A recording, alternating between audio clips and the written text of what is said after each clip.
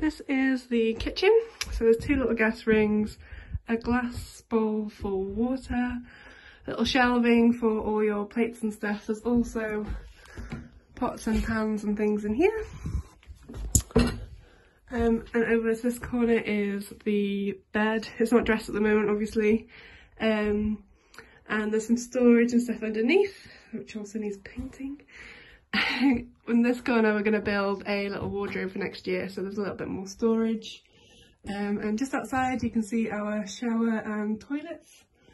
And over here is a little fold down table. Also fold down chairs and stuff so you can have your lunch here. Just outside is basically the little road that comes to here. It's not very busy, so most of the time it's tractors or nothing. Over here is a little fireplace. We usually give a free basket of logs and things. It gets very, very warm in here. You can also put things to cook on the top of the fire if you want to.